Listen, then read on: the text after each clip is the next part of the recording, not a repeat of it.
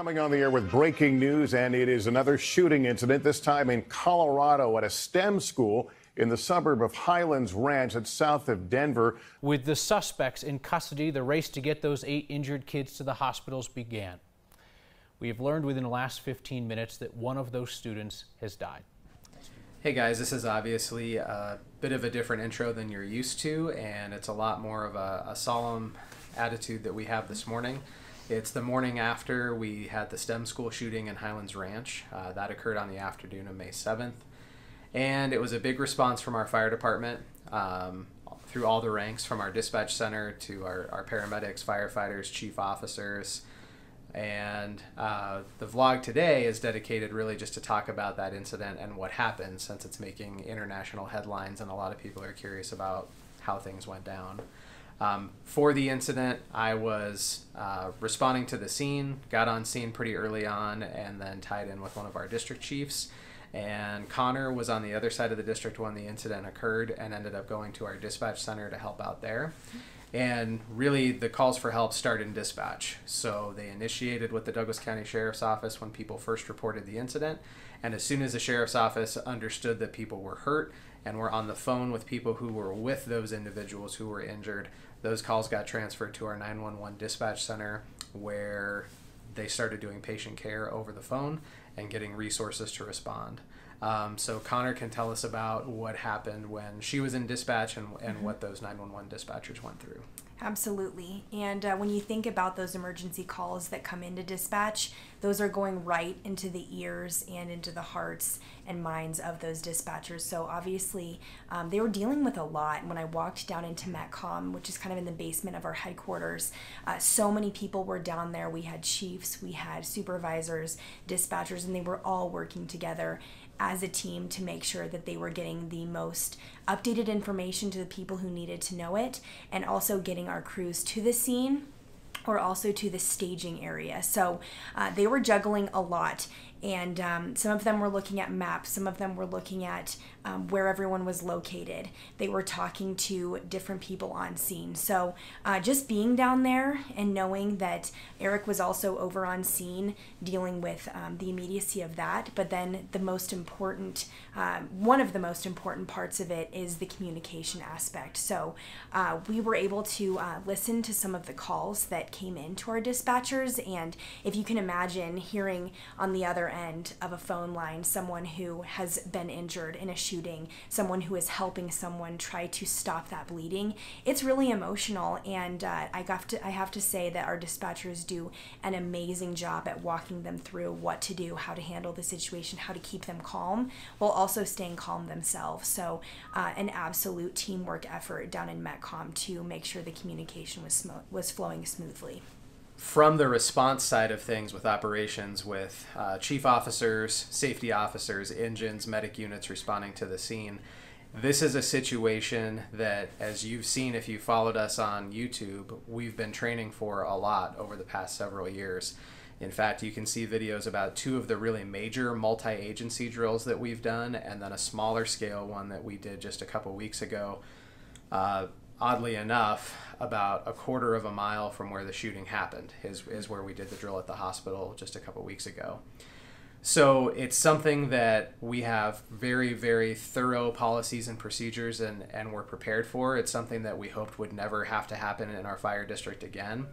A lot of people are interested in the initial response, and it escalated very quickly. So it started with some chief officers, engines, and medics responding, and then as we got more information that there was a potential for multiple victims, the incident got upgraded to what our fire department defines as a large MCI. And the large MCI response includes 1 rescue company, a heavy rescue unit, includes 3 ladder trucks, 12 engines, 12 transport units, so those could be fire department medic units or private ambulances, the district chief, 5 battalion chiefs, 2 safety officers, and a mobile command post. South Metro had obviously a very large response to this incident, and when we tabulate the units, it's well over 150 support personnel, ambulances, and fire apparatus that responded. So we rely heavily on our neighbors, our mutual aid and auto aid partners, and we certainly couldn't do it without them. There are literally dozens of agencies, so it's hard for us to list them here, but they know who they are, and we're really grateful for their response. We have those policies and those agreements in place so that we can help each other in times of need. Oftentimes, South Metro is responding outside of our district boundaries to help other people, and this is one of those times where we had to call upon them to help us. And it's beyond helping South Metro. It's really, the goal is we've got to help the people who need it most, and that's the people who are injured. And to them, it doesn't matter what the fire truck or the ambulance says on it, they just need help. And so we take that same stance, and we will send the closest, most appropriate help available, and that's exactly what we did. Aside from that first wave of initial responders, we also had a staging area set up where additional resources are kept in case they're needed on scene. And the PAR level there, so the amount of resources that always had to be in staging or on their way to staging, was 5 suppression units, which means 5 fire engines of some type, whether they're aerials or engines, doesn't matter, but just for the personnel. 5 of those and 10 transport units. And that was the minimum level that we were keeping in staging at all times, as crews would go into the scene, take a patient, and transport them to the hospital. We also had 3 air medical helicopters respond to the scene, and there was a landing zone very close to where the incident occurred.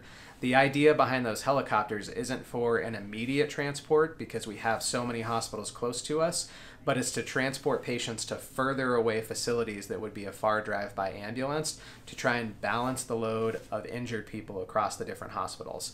The worst thing that we can do is take all of the injured people to the closest hospital and then overwhelm that hospital. So we try and have a little diversity in which hospitals patients go to, and we track all of that. One of the really important jobs that Metcom does ahead of time is they use a system that's virtual. It's an internet tracking system where they ping the hospitals, let them know that there's a mass casualty incident, and request a bed count. So the dispatchers will add up how many red, yellow, and green patients based off of their severity level that each hospital can take. That information is relayed to the scene so that the responders on scene can make good decisions on where they're transporting patients to.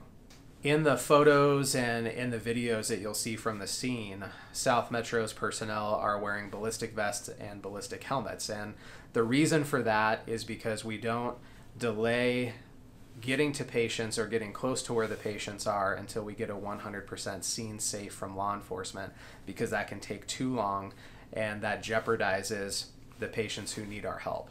So the firefighters are equipped to enter into those warm and hot zones. They marry up with law enforcement officers who are armed, and together law enforcement, fire, and paramedics go in and extract patients out to waiting ambulances and transport them to the hospital. So even though South Metro's personnel are equipped with ballistic equipment to keep them safe, they're not armed. So our firefighters and our paramedics are not carrying guns with them into the scene.